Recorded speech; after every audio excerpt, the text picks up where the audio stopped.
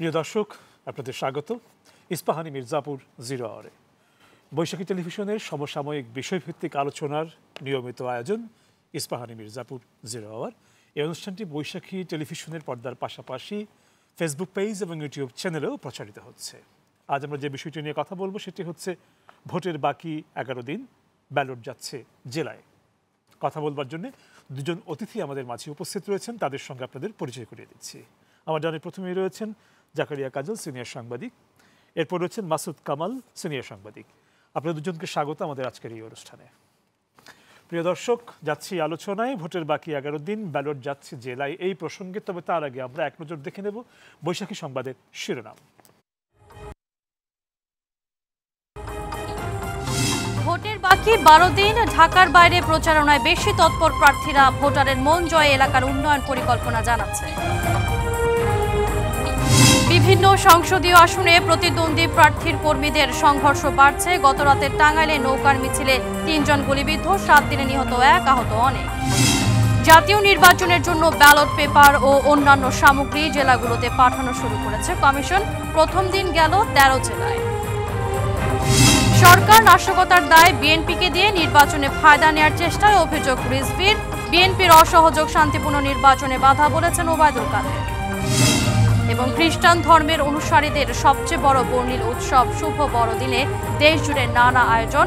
প্রার্থনায় মানব কল্যাণে যুদ্ধ বন্ধের আহ্বান। প্রিয় দর্শক, দেখছিলাম শিরোনাম, যাচ্ছি আলোচনায়। আমাদের আজকে শিরোনাম ভোটের বাকি 11 দিন, ব্যালট যাচ্ছে জেলায়। আমরা যখন শিরোনাম দেখছিলাম তখন যদিও বলা হচ্ছিল ভোটের বাকি 12 দিন, কারণ আমরা একটি দিন পেরিয়ে এসেছি যখন আমরা আলোচনা শুরু করেছি, তখন আসলে 11 দিন বাকি। তো ভোটের পরিবেশ কেমন মনে হচ্ছে?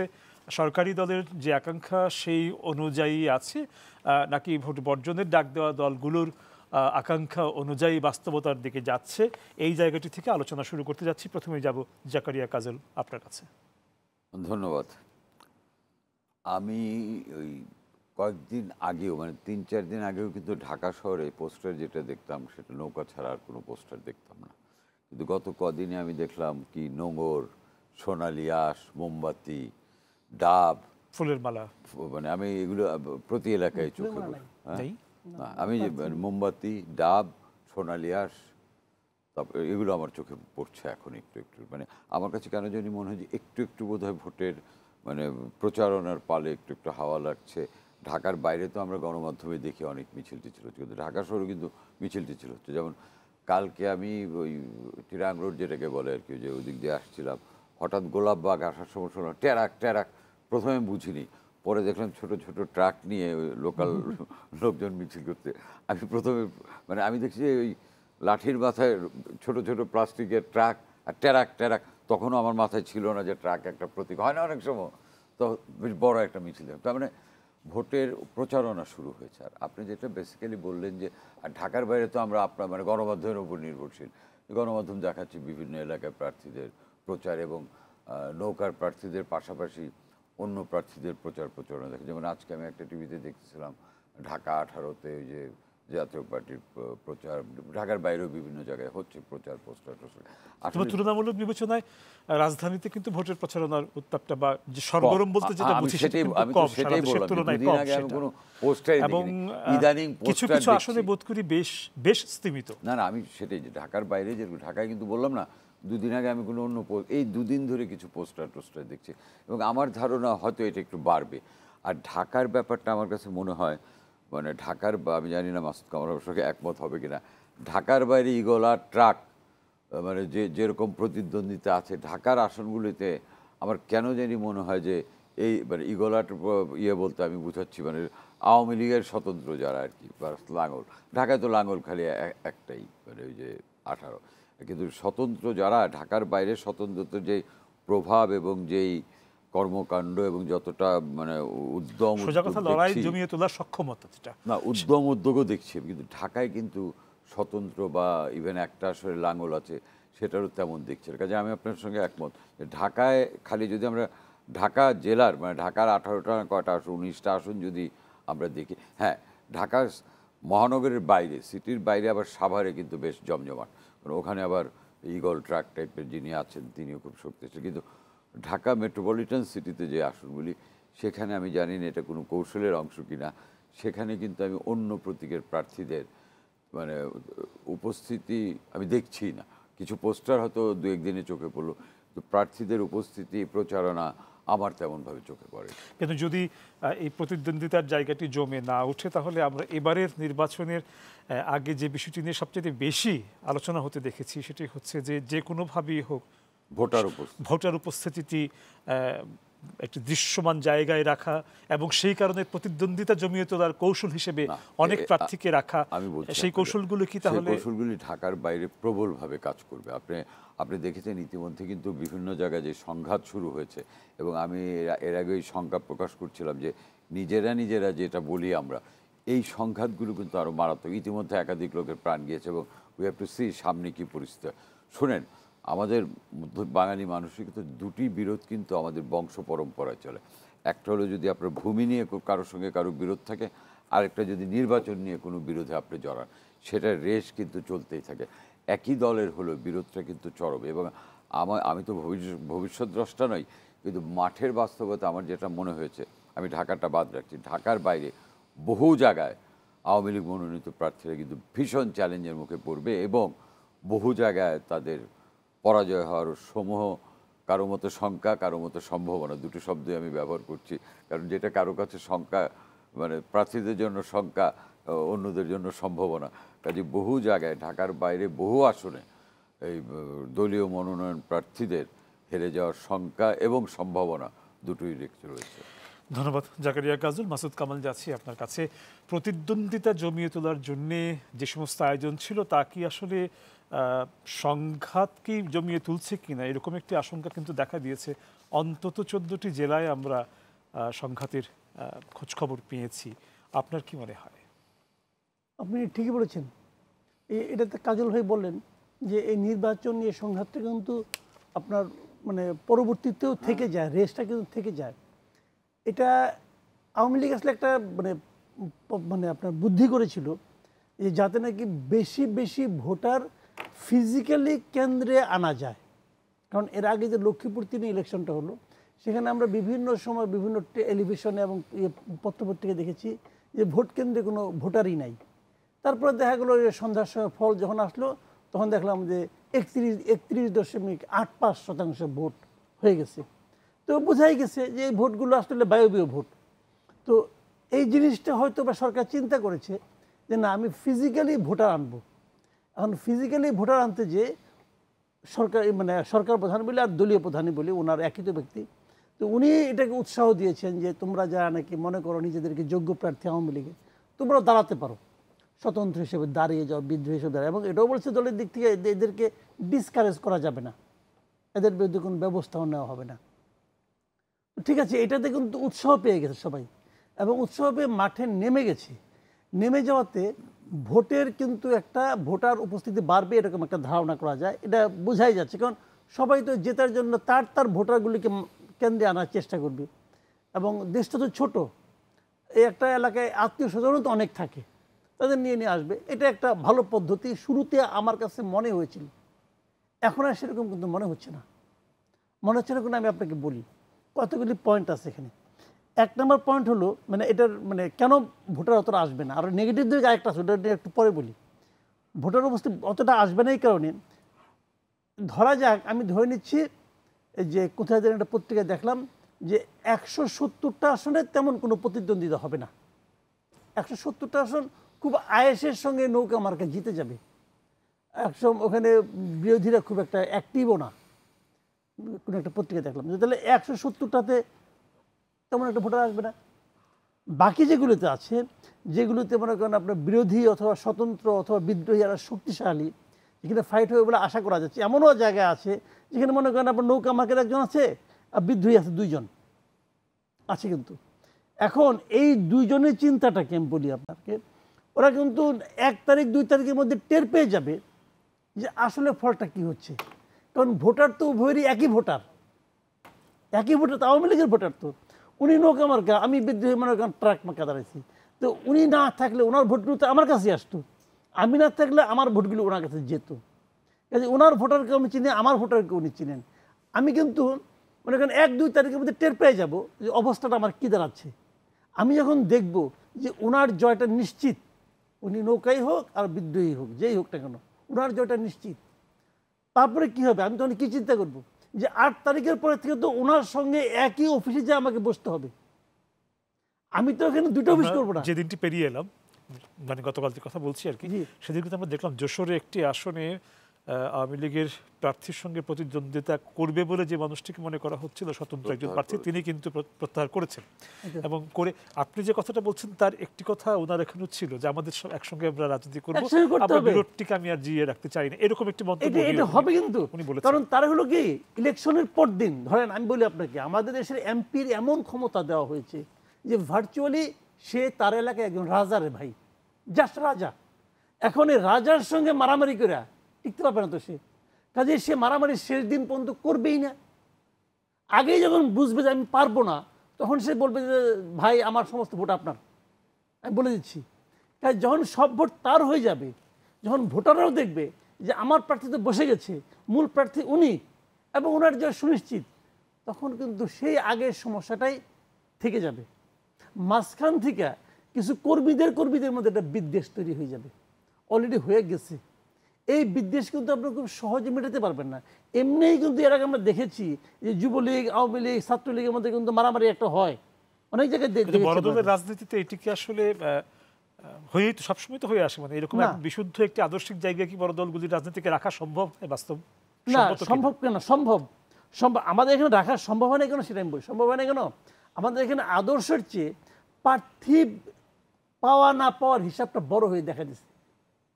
মনে করেন একজন এমপি যখন হয় ওখানে এলাকায় কাজ, ঠিকাদারি, অমুক তমুক এই সমস্ত কাজকর্ম নিয়ে এই জায়গাটা কিন্তু অনেক বড় হয়ে দেখা দিচ্ছে।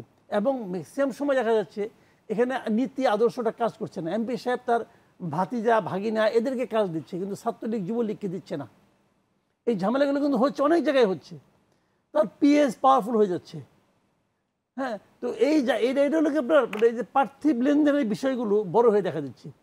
তো এই কারণেই শেষ মুহূর্তে পর্যন্ত ভোটার উপস্থিতি অতটা থাকবে বলে আমার কাছে কেন যেন মনে হচ্ছে হবে না। ভোটার উপস্থিতির বিষয়ে একটু জাকারিয়া, কাজল আপনার কাছ থেকেও শুনতে চাই। না, এই কৌশলটা কিন্তু কৌশল বলেন অপকৌশল বলেন, আমি দুটোই বলি, যার যেটা পছন্দ পিক করবে। এই যে কৌশলটা, এটা কিন্তু ভোটার উপস্থিতির জন্যই নেওয়া হয়েছিল। কারণ দেখেন, নির্বাচনের স্টেক হোল্ডার দুইটা, একটা হচ্ছে পার্টিসিপেটিং পার্টিস। আমরা সংখ্যাতত্ত্বে যতই বলি যে 44টার মধ্যে 29টা বা 28টা জয়েন করেছে, এই সংখ্যাতাত্ত্বিক হিসাব কিন্তু সব না। একটা মনস্তাত্ত্বিক এবং নৈতিক হিসাব হলো একটা বড় দল এবং তার কিছু অনুগামী সহযোগীরা যায়নি। এই খামতিটা কিন্তু আপনি যতই সংখ্যাতত্ত্ব দিয়ে বোঝাতে চান, বাস্তবতা হলে এই খামতিটা আছে। এবং এটা আমি যেমন বুঝি, সরকার বা সরকারি দল বোঝে না বা ইসি বোঝে না, এটা ভাবার তো কোনো কারণ নেই। মুখে যতই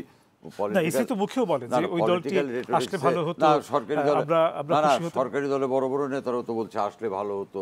কাজেই সংখ্যাতত্ত্বই সব না, নীতি নৈতিকতা একটা ব্যাপার আছে। এইখানে এই স্টেক হোল্ডারের ক্ষেত্রে একটা ভালো খামতি থাকে। আরেকটা স্টেক হোল্ডার কি ভোটার্স। কাজে ওই স্টেক হোল্ডারের উপরে এখন একমাত্র ফোকাসটা এখন ওই অনলি স্টেক হোল্ডারের প্রতি।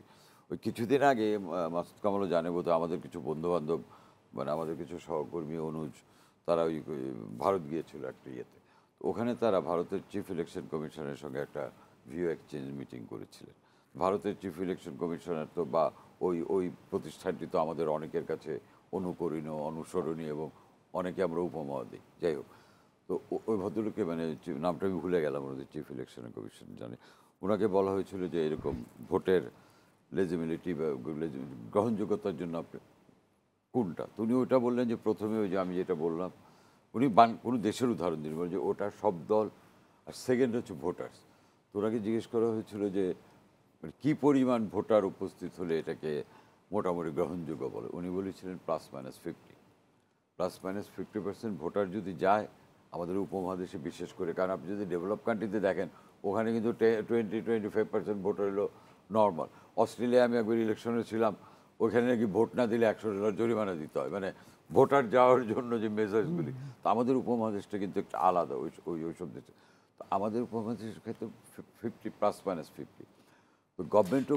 আপনি যেটা বললেন সেই হিসাবটা মাথায় রেখে যদি একটু আমরা এই টঙ্গী গাজীপুরের আমাদের সিটি কর্পোরেশনের যে নির্বাচনটা, সেইটাই যদি একটু দেখি, সেখানে কিন্তু তুমুল প্রতিদ্বন্দ্বিতা আপনারা দেখেছেন, সবাই দেখেছে, হাড্ডাহাড্ডি লড়াই, এবং সেটি একটি দলকে বাদ রেখেই এক দলের দুই প্রার্থী ঘুরে ফিরে, কিন্তু সেখানে কিন্তু আমরা 48% ওপরে ভোট কিন্তু আমরা পড়তে দেখেছি।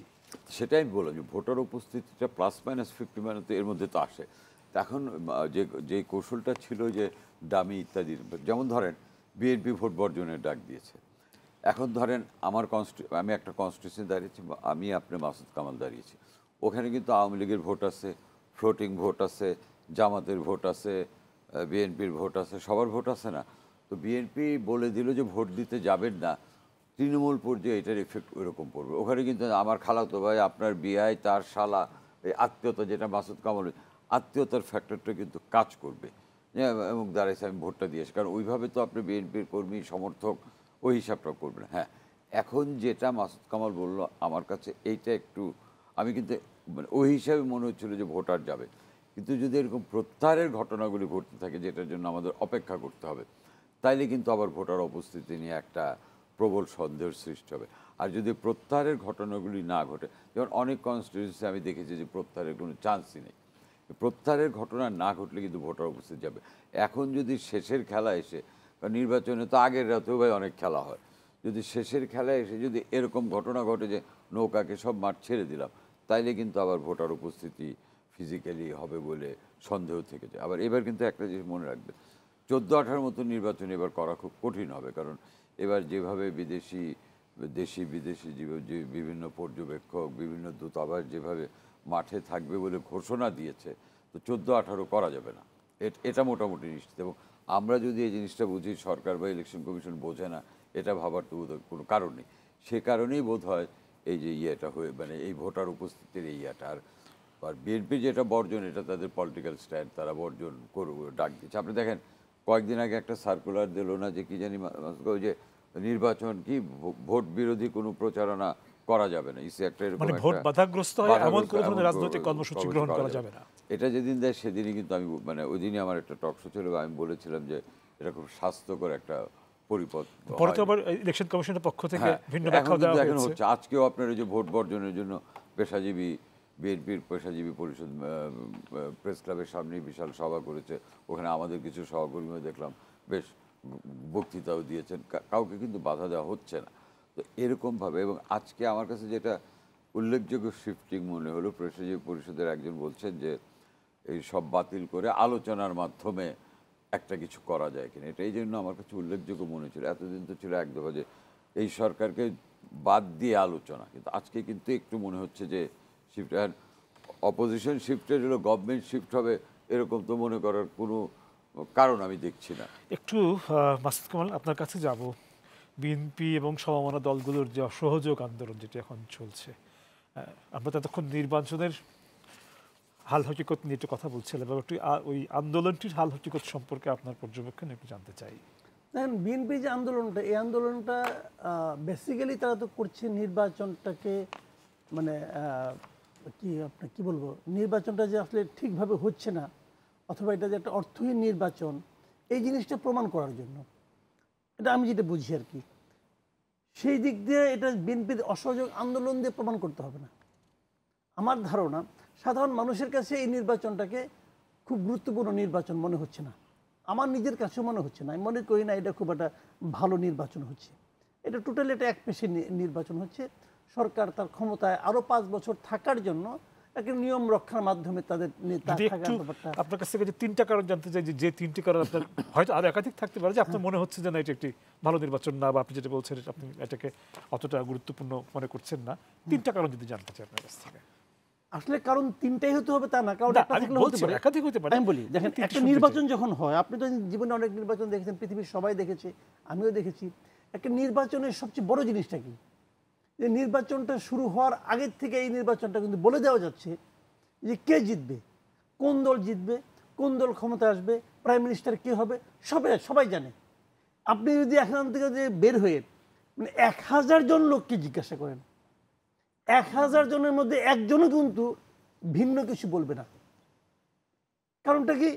কারণটা হলো এটা একটা ডিসাইডেড ইলেকশন, মানে যে অনুমেয় ফলের নির্বাচন বলতে চাইছেন। অনুমান না, নিশ্চিত ফল। অনুমান করতে গেলে তো 2-1টা দিকে হওয়ার চান্স আছে। আমি বললাম 1000 এই সংখ্যাটা আপনি 1 লাখ করেন না। বলেন তো ভাই, এই যে নির্বাচন হতে যাচ্ছে 7 তারিখে, ক্ষমতায় কোন দল আসবে? এই যে নির্বাচন হতে যাচ্ছে 7 তারিখে, আগামী গভর্নমেন্টের প্রাইম মিনিস্টার কে হবে? আওয়ামী লীগ এবং শেখ হাসিনা, এই দুইটা ছাড়া অন্য কোনো উচ্চারণ আপনি 1 লাখ লোকের কাছে জিজ্ঞাসা করেন তাও পাবেন না। সবাই এই কথাই বলবে, আওয়ামী লীগ আসছে, শেখ হাসিনা প্রাইম মিনিস্টার হবে।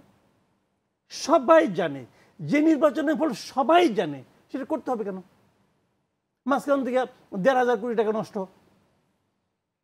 সেক্ষেত্রে সাংবিধানিক ধারাবাহিকতার যে প্রসঙ্গটি বারবার বলা হচ্ছে সেটিও তো গুরুত্বপূর্ণ। সংবিধান কে বানাইছে? এই সংবিধানের এখন যে চেহারাটা নিয়ে এত কথা বলা হচ্ছে, এটা কে বানাইছে?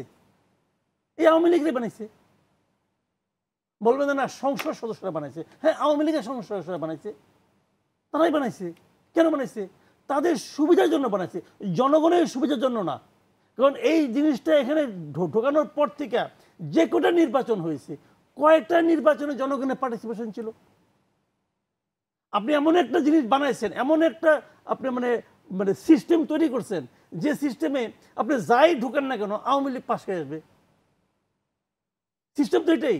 আপনি এমন একটা যন্ত্র বানাইছেন, ওই যন্ত্রের মধ্যে আপনি যা ঢুকান, ফল কি? আওয়ামী লীগ নির্বাচিত।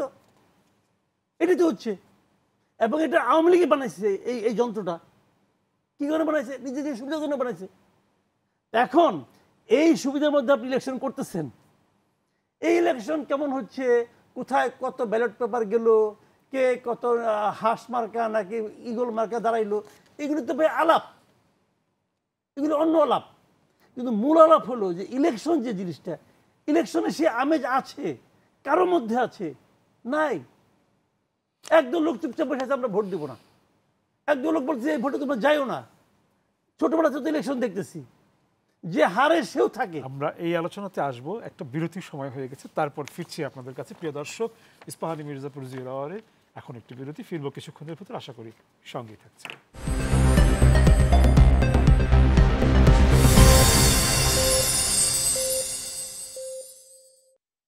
প্রিয় দর্শক, আপনাদের আবারও স্বাগত ইস্পাহানি মির্জাপুর 0 আওয়ারে। ধন্যবাদ বিরতির এই সময়টুকু আমাদের সঙ্গে থাকার জন্য। যাচ্ছি আলোচনায়। জাকারিয়া কাজল, এবার ফিরছি আপনার কাছে। কথা হচ্ছিল মাসুদ কামালের সঙ্গে বর্তমান যে নির্বাচন, মানে যে নির্বাচনটি হতে যাচ্ছে, এটি নিয়ে বেশ কিছু সমালোচনা মাসুদ কামাল করলেন। এই ওনার বক্তব্যের প্রসঙ্গে যদি আপনার কোনো বক্তব্য থাকে সেটা জানতে চাই। হ্যাঁ, আওয়ামী লীগ একটা যন্ত্র বানিয়েছে, আমি মাসুদ কামালের সঙ্গে একই করলাম। আপনার মনে আছে মাগুর ইলেকশনের পরে বিএনপি যে যন্ত্রটা বানায়নি, মানে মোটামুটি যন্ত্রাংশ জোগাড় করছিল, তারপরে কিন্তু এই জনগণই কিন্তু বিএনপিকে, প্রবল জনস্রোতেই তো বিএনপিকে পিছু উঠতে হলো। তো আওয়ামী লীগ 10 বছর ধরে, যে 15 বছর ধরে কাজটা করছে, তো জনগণ কই, নামে না কেন? এই ব্যর্থতাটা কার? এটা কিন্তু, কারণ ওই রকম বিরোধী দল বাংলাদেশে হয়তো নাই। তাহলে এটাই বলতে হবে, কাজে জনগণ কি সব আওয়ামী লীগের পক্ষে হয়ে গেছে? না। কিন্তু জনগণকে যদি নামানোর মতো কোনো ক্যারিসমেটিক কোনো ফোর্সও তো আমরা দেখছি না। আমি মাসুদ কামালের কথা মেনে নিয়ে বলো। আর এই যে ইলেকশনটা, এর বিকল্প কী ছিল? আপনি সাংবিধানিক ধারাবাহিকতা রক্ষা করলেন, এটা হ্যাঁ, এটা সত্য যে আর 14-18 নির্বাচন খুব ভালো নির্বাচন হয়েছে। আওয়ামী লীগের কোনো নেতার মুখেও কিন্তু মানে খুব জোর গলায় এটা আমি বলতে শুনিনি। 14তে বিএনপি প্রতিহত করতে গেল, কি হলো আমরা জানি। 18তে বিএনপি কি নির্বাচনে অংশ নিয়েছে না নির্বাচনকে বিতর্ক করতে গেছে, সেই প্রশ্নটা কিন্তু থেকেই যায়। কারণ বিএনপির মতো একটা দল যারা 3 বার ক্ষমতায় ছিল, তারা কামাল হোসেনের নেতৃত্বে যেতে হলো, এবং যেটা নিয়ে তাদেরই একজন সিনিয়র লিডার বলছে ইমাম নির্বাচনে ভুল ছিল।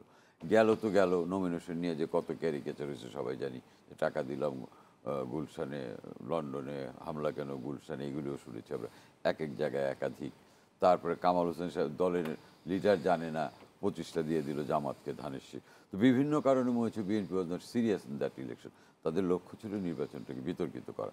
এবার তারা নির্বাচন বিতর্কিত করার মতো ওইভাবেও না, এবার তারা একটা অন্য কৌশল রেখেছে। রাজনৈতিক দলের কৌশল থাকতে পারে, সেটা সেই কৌশলটা কতটা ব্যর্থ হচ্ছে, কতটা সফল হচ্ছে, সেটা অন্য প্রসঙ্গ। যেমন আপনার অসহযোগের কথা মাসুদ কামালকে জিজ্ঞেস করেছিলাম, উনি কিন্তু অন্য প্রসঙ্গে চলে গেলেন। অসহযোগেরটা আমি একটু বলি। ওই গুণের একটা খুব সুন্দর কবিতা আছে, যুদ্ধ মানে শত্রু শত্রু খেলা, পরের লাইনটা আর বললাম না। আর এখানে আমার মনে অবরোধ মানে বাসেটাকে আগুন দেয়া, সিম্পলি আমার মানে ওই কবিতা অবরোধ মানে এখন বাসেটাকে আগুন দেওয়া, আর কোনো কিছু দেখছি না, আর ট্রেন লাইন কাটা। আপনি দেখেন আমাদের দুর্ভাগ্যটা কি, এত স্বীকার করতে হবে যে আমরা একটা সুষ্ঠু নির্বাচনী ব্যবস্থা প্রবর্তন করতে পারিনি, যার জন্য নির্বাচন নিয়ে এত বিতর্ক হয়। বাংলাদেশে তো মনে হয় যে শামসুল হুদা সাহেবের কমিশনটা কিছুটা গ্রহণযোগ্যতা পেয়েছিল। এছাড়া এতদিন পর্যন্ত সব নির্বাচন কমিশনের কিন্তু কপালে একটা স্টিগমা নিয়ে বিদায় নিতে হয়েছিল। শামসুল হুদা সাহেবের কমিশনটা কম্পারেটিভলি সম্মানজনক একটা অবস্থা ছিল। আচ্ছা, 2014-তে নির্বাচনের আগে যে প্রস্তাবটা দেওয়া হয়েছিল তৎকালীন বিরোধী দলকে, যে আসেন আমরা একটা গভর্নমেন্ট ফর্ম করে, আপনারা 5 জন নেন, 5টা ক্যাবিনেট, আমরা নেই, মিলেমিশে আমরা একটা নির্বাচন পরিচালনাকালীন সরকার করি। আমার কেন জানি মনে হয়, আমি তো এত জ্ঞানী না, কিন্তু আমার মনে হয় ওইটা যদি করা হতো, that could B a permanent government system for the election. 14তে হইতে 18তে হতো, যারাই অপোজিশন, সেটা কিন্তু বিএনপি তখন মানেনি। কেন মানেনি? That is a $1 million question to me. বাজারে গুজব, তখন ওই মরিয়ার্টি নামে এক ভদ্রলোক ছিল, তিনি নাকি বলেছিলেন যে এসবে যেতে হবে না, বসিয়ে দেবে। ওইটা যদি মানা হতো তাহলে কিন্তু আজকে এত এত ইয়ে হয় না। আর একটা প্রবলেম কি জানেন, আমাদের একটা স্লোগান আছে যে ব্যক্তির চেয়ে দল বড়, দলের চেয়ে দেশ বড়। আর আমরা প্র্যাকটিস করি দেশের চেয়ে দল বড়, দলের চেয়ে ব্যক্তি বড়। এটা হচ্ছে আমাদের পলিটিক্যাল প্র্যাকটিস। এই প্র্যাকটিস থেকে আমরা যতদিন বেরোতে না পারবো এটা। আর আমাকে বলেন তো, যদি এই নির্বাচনটা না হতো বিকল্পটা কী ছিল? এমনিতেও আমরা সকল সময় একটা, আবারও আমার ওই 2টা শব্দ ব্যবহার করতে হয়, কারো জন্য শঙ্কা, কারো জন্য সম্ভাবনা হলো যে তৃতীয় পক্ষ আসে কিনা, তৃতীয় পক্ষ আসে কিনা, এবং নির্বাচনের আগে পরে এগুলি তো সরা যায়। এবং এখনও অনেকে, কেউ শঙ্কা প্রকাশ করেন, কেউ যারা একটু উৎসাহী তারা সম্ভাবনাও দেখেন যে নির্বাচন করুক, কী হবে, ওরকম হইতে পারে। যে গ্রাম দেশে একটা কথা আছে না, এমুকের বলা, লেখাপড়া করলে কী হবো, পাশ করবো না, পাশ করলে কী হবো, চাকরি পেবো না, চাকরি পেলে কী হবো, ঘুষ পাবে না। তো এরকম আমাদেরও কিন্তু কারো কারোর মতো কথা, যারই গভর্নমেন্ট ইলেকশন করতে পারবে না, করলে কী হবে, গভর্নমেন্ট টিকতে পারবে না। তো this things will be there. তো এটা কিন্তু পার্মানেন্ট সলিউশনের একটা সম্ভাবনা ছিল, যেটা বিএনপি মানেনি। কেন মানেনি আমি এটা অনেককে জিজ্ঞেস করছি, তারা কেউ সরাসরি এটা জবাব দেয় না। আর এই যে নির্বাচনটা বিএনপি বর্জন করছে, ব্যক্তিগত আলাপচারিতায় বিএনপির অনেকেই কিন্তু আফসোস করে যে তারা কেন এই নির্বাচনটা গেলেন না। গেলে অন্তত শেষ করি আমি, বেশ কিছু আসন তো তারা পেতেন। ওই যে রবীন্দ্রনাথের কবিতা বলতে হয় যে, তোমারে পাচ্ছে সহজে বুঝি তাই কি এত লীলার ছল, বাহিরে যাবে হাসির ছটা, ভেতরে থাকে আখির জল। তো বিএনপির যাদের এখন বাইরে হাসির ছটা বা বিপ্লব, তাদের অনেকের মধ্যেই কিন্তু ভেতরে দুঃখবোধ আছে, কেন নির্বাচনে গেলাম না। অফ ট্র্যাকে আলাপ করে দেখেন, এই টকশোতেই ব্রেকে বলে যে কাজটা খুব ভুল হয়েছে। আবার যখন অনার্স, তখন না, এই সরকারের অধীনে নির্বাচন। এই সরকারের অধীনে নির্বাচন না করাতে একটাই দাবি ছিল যে সরকারকে পদত্যাগ করে তত্ত্বাবধায়ক সরকারের অধীনে নির্বাচন হতে হবে। লাস্ট তত্ত্বাবধায়ক সরকার, যেটা ইয়েসুদ্দিনের সরকার ছিল, তো ওইটা কি তত্ত্বাবধায়কের চরিত্রটা ছিল? তো তত্ত্বাবধায়কের ব্যাপারটা লাস্ট কফিনে পিনটা কেমন? হ্যাঁ, একটা হতে পারতো, আমি শেষ করি, একটা হতে পারতো যে কোনো এজেন্ডা না নিয়ে আমরা একটা আলোচনার মাধ্যমে যদি সমাধান হতো, ব্যাপারটা খুবই সুন্দর হতো, শোভনীয়। 18তে তো আমরা আলোচনাও দেখেছি, তারপরেও তো সেটা 18 নির্বাচন নিয়ে তো একটা কথা আছে। এটা আমার তো মনে হয় না আওয়ামী লীগের কোনো নেতা দাবি করে যে 18 নির্বাচন খুব ভালো হয়েছে, তাই না? আলোচনা আমরা দেখেছি, আলোচনা দিয়েছি, আমরা কিন্তু ফল বের করে 18 নির্বাচনে বিএনপির কৌশলটাই তো ছিল বিতর্ক, যেটা আমি বললাম। নাহলে বিএনপিকে কেন কামাল হোসেনকে নিয়ে নির্বাচন করতে? আসল কথা হচ্ছে এই নির্বাচনটা যদি এখন যেটা হচ্ছে, এটা করা ছাড়া বোধহয় কোনো গত্যন্তর ছিল না। আমি জানি না কোনো বিকল্প। মাসুদ কামাল, আপনার কাছে যাচ্ছি। নির্বাচনটি করা ছাড়া গত্যন্তর ছিল না বলে মনে করছেন জাকারিয়া, কাজল ব্যাখ্যা, ওনার যুক্তি উনি বলেছেন, আপনিও আপনার কাছ থেকে শুনবো। পাশাপাশি আমি এর আগে আপনার কাছে যখন গিয়েছিলাম, হ্যাঁ, অসহযোগ আন্দোলনটা, সেই বিষয়ে আপনার একটা পর্যবেক্ষণ জানার আগ্রহ ছিল, যেটি পূরণ হয়। আমিও বলতে ভুলে গেলাম, অন্যদিকে চলে গেছিলাম। তো অসহযোগের ব্যাপারটা আমি বলি, অসহযোগে বিএনপি যে কর্মসূচিটা দিয়েছে, এই কর্মসূচিটা আংশিক ঠিক আছে, আর আংশিক আমার কাছে খুবই অপছন্দ। যেমন ধরেন, ইউটিলিটি বিল দেওয়া বন্ধ করতে বলছে। আমার কাছে মনে হয়েছে এটা আসলে বাস্তব বাংলাদেশে, যার মাথা থেকে বেরিয়েছে সে বাংলাদেশে বাস্তবতা জানে না, স্টেট জানে না। কারণ আমি যে ইউটিলিটি বিল দেওয়া বন্ধ করব, বাংলাদেশে অনেক বাসায় এখন প্রিপেড মিটার কাজ করে। আমি প্রিপেড মিটারের আমি যদি টাকা না দিই, আমার তো জ্বলবেই তো না, বিল দেবো কবে? গ্যাসও জ্বলবে না, বিদ্যুৎও জ্বলবে না, চলবে না তো, জানে না, দেশের মধ্যে কোনো খবর রাখেন। এটা হয়, দূরে থাকলে এরকম হয়। দূরের থেকে যদি কেউ বলে, দূরের থেকে যদি আপনি যদি ওই 7 তলা 10 তলার উপর থেকে দেখেন না, মানুষকে এতটুকু মনে হয়, কিন্তু মানুষের এতটুকু না। তো এটা বুঝতে হবে যে এটা টের পায় না। এটা এটা অ্যাবসার্ড। 2 নম্বর হলো ধরা যাক আমি প্রিপেড করি না, আমি পোস্টপেডই দিই, আমি বিল দিলাম না, আমার লাইন যখন কেটে দিবে যারা এটা বলেছেন ওনারা এসে ফিরাবেন, ফেরতে পারবেন? তাদের সে অ্যাবিলিটি আছে? নাই। 4 নম্বর কথা, যারা আহ্বান জানিয়েছেন যে বিলটা দিয়েন না, ওনারা কি বিল দিবেন না? আমি 1 মাস পরে গ্যারান্টিতে বলতে পারি বিএনপির সব নেতা বিল দিবে, বিএনপির সেন্ট্রাল কমিটির সব নেতা বিল দিবে, এমনকি বিএনপি অফিসের বিলটাও দিবে। রিয়েলিটি মানতে হবে আপনাকে। এইটা শোনেন, বঙ্গবন্ধু একবার অসহযোগ ডাক দিয়েছিল, গান্ধীজিও দিয়েছিল, বঙ্গবন্ধু বলছিল তোমরা এগুলো দিও না। বাস্তবতাটা বুঝতে হবে। ওইটা পইরা বই পইরা রুমে বসা ওইটা আমি রিপিট করব, হয় না রে ভাই। রাজনীতি মাঠের কাজ, রাজনীতি মাঠের কাজ। এবং তারপরে কি যাদের নিয়ে উনি দিয়েছেন তারা জানে না, মানে তাদের যারা সহযোগী সংগঠন, যে সহযোগী যারা আন্দোলনের যারা সহযোগী শক্তি, তারা আমার নামে তো স্পষ্ট বলে আমি জানি না, কারণ কর্নেল বলছে আলাপ হয় না। কর্নেল প্রথম দিন বলছে আমি জানি না। একটা রাজনৈতিক দলের কর্মসূচি হওয়া উচিত না। দেখেন আমি একটা কথা বলি, আমি নিজে ব্যক্তিগতভাবে বিএনপি যখন কোনো ভুল করে আমি খুব হতাশ হই। এই কারণে হতাশ হই, আমি পার্সোনালি বিরোধী দলকে ভালোবাসি। সে বিরোধী দল যেটাই হোক না কেন, যদি আওয়ামী লীগ কোনো বিরোধী দলে যায় আওয়ামী লীগকে ভালোবাসবো। এখন বিএনপি বিরোধী দল আছে, তাকে আমি ভালোবাসি। কেন ভালোবাসি? আমি মনে করি যে একজন সাধারণ মানুষ হিসাবে আমার যত দাবি দেওয়া, আমার যত অপ্রাপ্তি, সেটা আমি একা বললে পরে সরকার আমার কথা শুনবে না। আমি তো একটা ক্ষুদ্র মানুষ, আমি চাই যে আমার কথাটা বিরোধী দলের কণ্ঠ হয়ে সরকারের কাছে যাক। বিরোধী দল যখন শক্তিশালী হবে, বিরোধী দল যখন লজিক্যাল হবে, তখন আমি এক ধরনের আস্থা পাই, হ্যাঁ এরা পারবে, এরা আমার দাবিটা সরকারের কাছে তুলতে পারবে। আর বিরোধী দল যখন এরকম সিরিজ অফ এরর তারা করতে থাকে এবং তাদের সমস্ত প্ল্যানিংয়ের মধ্যে আমি অনুপস্থিত থাকি, আপনার কথা শেষ হলে আমরা বিরতিতে যাব, হ্যাঁ শেষ করুন। তখন না আমি আসলে হতাশ হই। এবং সেটাও এই অসহযোগের সবচেয়ে বড় কথা হলো কি, আপনারা অসহযোগের ডাক দিয়েছেন, আজকে তাও তো 1 সপ্তাহ হয়ে গেল, সফলতার কোনো নমুনা কেউ দেখাতে পারবে? তারাও দেখাতে পারবে যে জিনিস হবে না সেটা যদি আপনি বলেন, তখন কিন্তু মূল লক্ষ্যটাই নষ্ট হয়ে যায়। লক্ষ্যটা কি? বলা যে এই নির্বাচনটা ঠিক হচ্ছে না। আমি নিজেও মনে করি এই নির্বাচন ঠিক হচ্ছে না।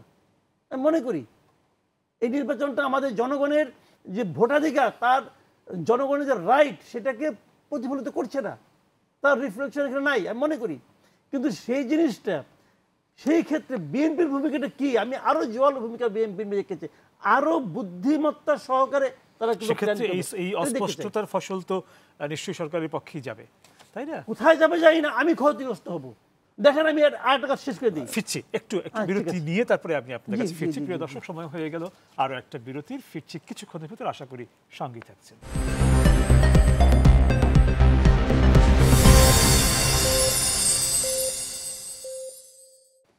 প্রিয় দর্শক, আপনাদের আবারও স্বাগত ইস্পাহানি মির্জাপুর 0 আওয়ারে। ধন্যবাদ বিরতির সময়টুকু আমাদের সঙ্গে থাকার জন্য।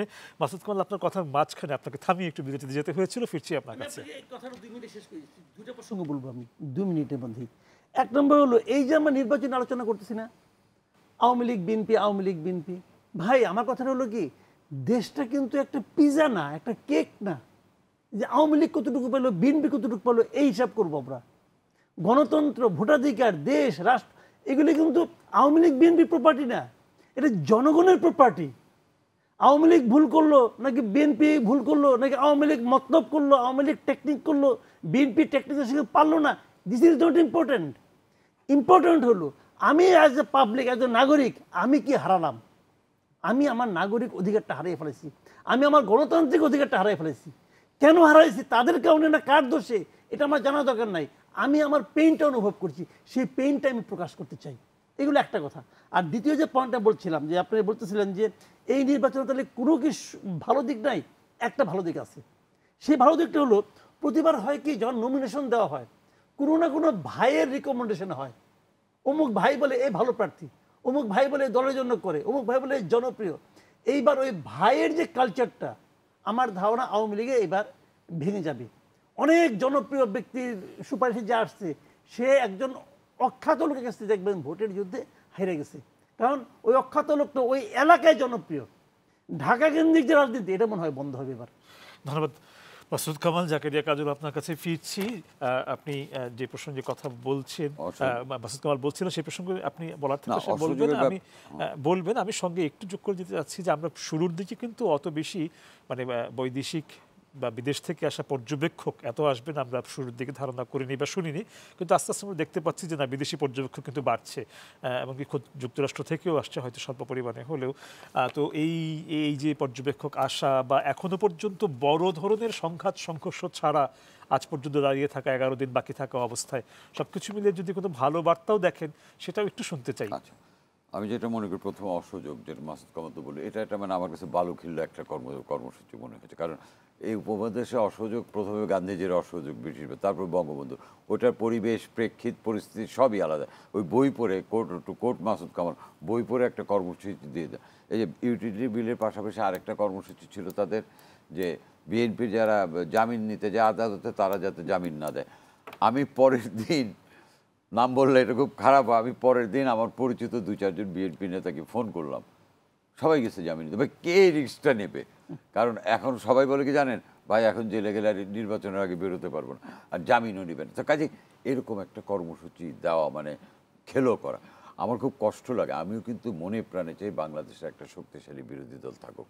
বিএনপি নিজেকে সেই ভূমিকায় এখনও পারেনি নিয়ে যেতে। এবং আপনি দেখেন যে একটা কথা খুব ভালো বলেছেন, আপনি যখন লিডারশিপ দেবেন আপনার কিন্তু মাঠের থেকে সৈন্য মানে যুদ্ধক্ষেত্রে কিন্তু সেনাপতি যদি ওই ভার্চুয়ালি যুদ্ধ পরিচালক হয় না, কমান্ডারের মাঠে থাকতে হয়। এখন ধরেন উনি যিনি বাইরে আছেন তাকে আপনি যখন ফিডব্যাক দেন তখন আপনি আপনার মতো করে দেন, নেতা আমি তো এই করলাম, আজকে তো এই হলো। আমি যখন ফিডব্যাক দেই, আর এই নেতা আমি তো আজকে এই করে ফেলছি, জয় তো কিছুই করেনি। মাসুদ কামাল যখন ফিডব্যাক দেয়, নেতা আজকে তো এমুক জায়গায় এই হয়েছে, কাজল ভাই বা জয় তো কিছুই দেয় না। এই যে ত্রিমুখী যে উনি জানছেন, উনি কিন্তু রিয়ালিটিটা জানতে পারছেন না।